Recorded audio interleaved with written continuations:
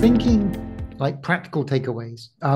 We covered some of them, but what would you say this kind of says about the best meal timing? Does I mean would it make more sense to do time restricted feeding or to spread the protein out? Yeah, that's very difficult to say because this study challenges so much, but I'll give some of my thoughts. So my main background is in sports nutrition, where there was this idea they don't necessarily care about longevity, they just care about performance and Mm. so there the idea was multiple meals throughout the day is better than less meals, essentially. Uh, this study strongly challenges that concept because again, it was mostly based on the concept, well, you can only use up to 20 grams of protein a meal. That just seems completely incorrect. Um, I would consider that good news because it just means you can be a lot more flexible with your protein intake. You don't have to set a timer every 4 hours to hit some weird distribution target. You still can, but you don't Mm. have to. So I consider that good news. Now, what for regular people or people with longevity goals?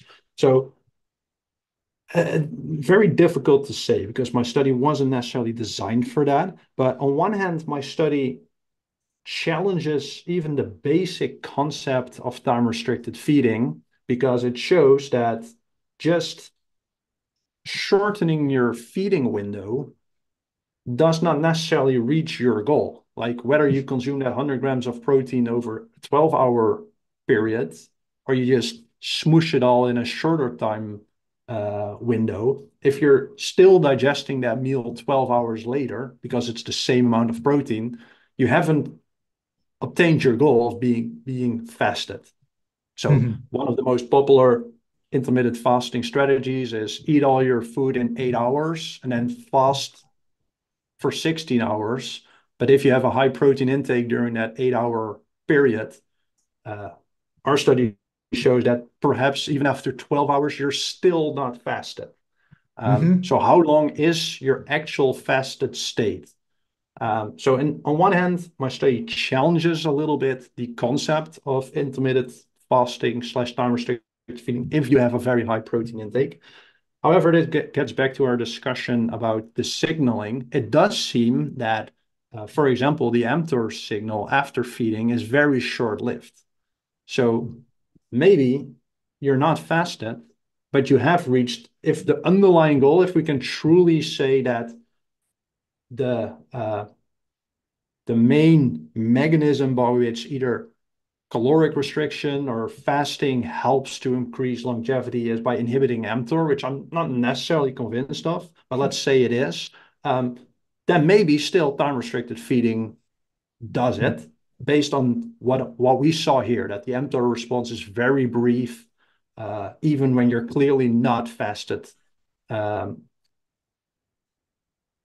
with the limitation that we saw that in muscle tissue. So I cannot guarantee that the mTOR response in, say, a liver or in the brain is also short-lived to feeding. So I have a little bit of mixed results. The basic concept of eat in a short time window to be fasted, that just seems very incorrect. It's more about your total intake rather than distribution per se, whether or not you're Mhm. fasted. Um, but that was just a means to an end to, for example, inhibit mTOR. That concept still seems to be pretty much on the table. Um, so, since you asked about practical takeaways, um, I am not convinced that high protein intakes on their own are very beneficial for example, older adults who try to stay either fit or just healthy in general. I really think that protein only starts becoming beneficial when you combine it with physical exercise that uh, triggers training adaptations, whether it's aerobic adaptations or resistance type adaptations. And then there's really a use for your bodies to start utilizing that dietary protein. So I'm at this point, there are some concerns with higher protein diets for metabolic health. I have I don't share that concern at all. In active older adults, I would, in the ideal world, I would like all the older adults to do a lot of exercise and combine it with a relatively high protein diet. Nothing absurd. And there, I think the protein will have a benefit. Just stimulate lean body mass, which will have so much benefits. If you don't want or cannot do exercise as an older adult, I would stick probably with a relatively moderate protein intake. I don't see a lot of upside from higher protein intakes. It's not, you often hear the claim that it will protect against muscle loss during aging. It's not that clear. And there are some concerns that protein might have some metabolic disadvantages. Also not convinced by it, but I would certainly not make it a blanket recommendation for everyone to have a high protein diet. Okay, so then follow on from that. So, what is a good amount of protein kind of per kilogram of body weight? Yeah, so again, it depends a little bit on the target population and their goals. In the athletic world, especially those who do strength training, often you hear the number of 1.6 gram per kilogram per day, which is 2 times the RDA. Mhm. I would probably recommend the same for older adults if they do sufficient amounts of exercise, whether it's aerobic exercise or resistance exercise. I would probably go a little bit less, like a lot of older adults, not necessarily maybe longevity and enthusiasts, so to speak, but a lot of older adults who are at least health conscious, they go on long walks. There I would go maybe a little bit lower, maybe 1.2, 1.3. Unfortunately, the average older adult who doesn't do that much physical activity, I would focus on making sure you hit the recommended daily allowance of 0.8 grams per kilogram per day, maybe up to 1 gram per kilogram per day, upper limit 1.2 grams. I wouldn't go above that because there are some concerns with protein intake, and then you're tricking yourself saying like, oh yeah, protein might have benefits if you're not doing any amount of physical activity. Like their first priority is increase their physical activity of any kind before they even start thinking about protein. So for them, don't be deficient. So it really depends on the niche. So for the longevity crowd, I cannot stress enough, do exercise, ideally both aerobic and resistance exercise. If you do that, then I think a relatively high protein intake is not only safe, but also probably beneficial. If you don't like to do exercise, keep it a little bit more moderate. Does the kind of protein matter, like plant versus animal? Uh, Again, depends on what you look at. So for anabolism, it can matter a little bit. So very quickly, for anabolism, you kind of need two things from your protein. You need it to be a signal for anabolism, and you need it to provide the building blocks. Now, that signal function we already discussed, that's mostly the leucine content of the protein because it activates mTOR. And the building block, you need all the essential amino acids. And ideally in a composition that resembles the tissues in your body. Now, unsurprisingly, animal tissues resemble human tissues a lot more than, for example, plant-based proteins. So strictly from an anabolism point of view, 1 gram of animal protein is typically a little bit more effective than 1 gram of protein, of plant protein. But it's not that huge. Like some people do, like, oh, plant protein is useless. That's absolutely ridiculous. Just as a short rule, maybe it's 10-20% less efficient, but let's not act like that's a huge difference. So if you're worried about it on a plant-based diet, eat a little bit more to compensate for the lower quality, and you're probably okay. That's strictly from the anabolism point of view, but then again, from the health point of view, in general, too high of animal-based products tend to be unhealthy. It's also because, generally speaking, animal-based products are often heavily processed. Like think of what's really unhealthy.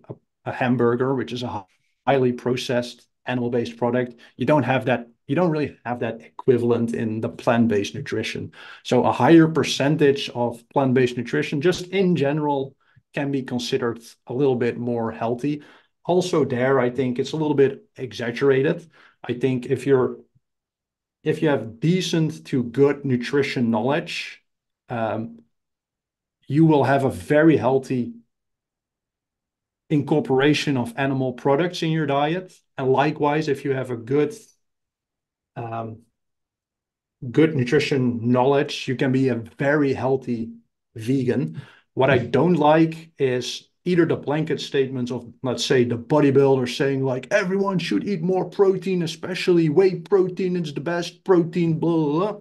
That's just such short, like all that matters is anabolism. That's just not for everyone's goals the best approach. Likewise, a lot of vegans believe that veganism is the best for everything. It's healthier, it saves the world, very noble causes. But if you would tell my parents to eat like a vegan, their diet would be protein deficient, low quality. Like a vegan diet can absolutely work if you know what you're doing. So if you are motivated, you can have a very, very healthy vegan diet, but don't recommend it to everyone because the people who go along with the hype will probably be nutrient deficient in various things. So does protein type matter? Yes. In general, I like a relatively high amount of protein from plant-based nutrition, but you kind of need to know what you're doing, especially the groups that are vulnerable for low protein intake. Some animal protein is probably good to keep the overall quantity and quality decent. Right. Okay. So one last question as we have gone over. So would you be able to share what your protocol looks like, your health protocol looks like? Yeah, so I'm pretty average in that sense, is that I have a little bit of overlap with almost every community. So a little bit with the athletic crowd, a little bit with general health crowd. So I am relatively moderate. My protein intake is about 1.5 grams per kilogram per day. But I do quite some exercise, and my exercise is very um, diversified, so to speak. So I do some resistance exercise, some cardio, some mobility work. Like I don't have specific goals of benching this much or running a marathon in this time. Just I want to have pretty good overall health and fitness. So I'm pretty moderate. I don't have like some of my colleagues have extremely high protein intakes because they want to gain every inch of muscle they possibly can. I don't subscribe to that. We don't really have the longevity people here among my close colleagues, but I'm not necessarily an advocate of heavily restricting either caloric intake or protein or any other nutrient because I don't know if the cost benefit ratio is worthwhile. So I'm pretty moderate. Mm-hmm.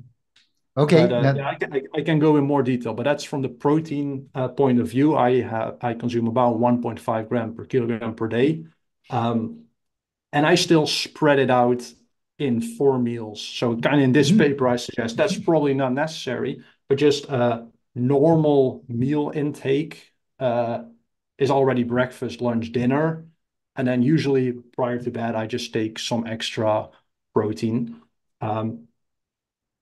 But that's not because I have strong conviction that's either superior for either anabolism or better for longevity. It's mostly convenience, to be honest. Okay. Do you take creatine? Yes, yes. Yeah. Okay. Yes. I mean, Creatine is the supplement that has, at least in the sports world, by far the most evidence that it's effective. It's also the cheapest. If you just have regular creatine monohydrate, it's the cheapest supplement you can have. Interestingly enough, there's like 50 other types of creatine on the market, which are all, other than that, they're like 5 to 10 times more expensive. They're also less efficient because all these other types of creatine are the creatine molecule with some other thing added to it, which means that per gram of product, you have less creatine. So you actually need more of the fancy creatines to get 1 gram of creatine. So you're paying more for something that per gram is less efficient. So creatine is well known in the sports world, but there's also some evidence. Again, longevity research is really challenging because you can't have long-term longevity research in humans. So it's all based on biomarkers. But there are some suggestion that it impacts methylation and perhaps has some health benefits as well. More recently, there's more attention for creatine supplementation and brain function, cognitive function. And one I liked is there's some research that creatine supplementation might help with some aspects of sleep deprivation, which kind of makes sense. Like it's an energy carrying substrate. So if you're sleepy, there's not enough energy, you could see it. But I consider creatine as a healthy compound to take, and it's so inexpensive. Why not? Just a very, in my opinion, positive return on investment. But I'm kind of curious what your take on creatine. Yeah, I take creatine because, I mean, very much the same as you. I've heard that it is the one molecule that actually has the most research because it's been around for so long that it's safe and you know it helps with your exercise. And if you can do more exercise, then you can build bigger muscle. I mean, Yeah. so yeah, but I consider that more of really as a, I guess, a health supplement rather than a longevity supplement. Do you take any other supplements? Right now, I just from the top of my head, I only take vitamin D and some fish oil, but it's kind of conditional. So in the summer, I don't take vitamin D.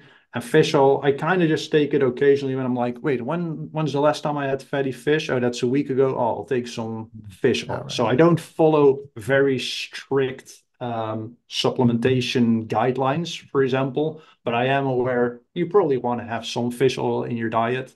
And I'm from the Netherlands, where there's not that much sun. And actually, our group did some research on it that throughout, especially during the winter, most people are deficient.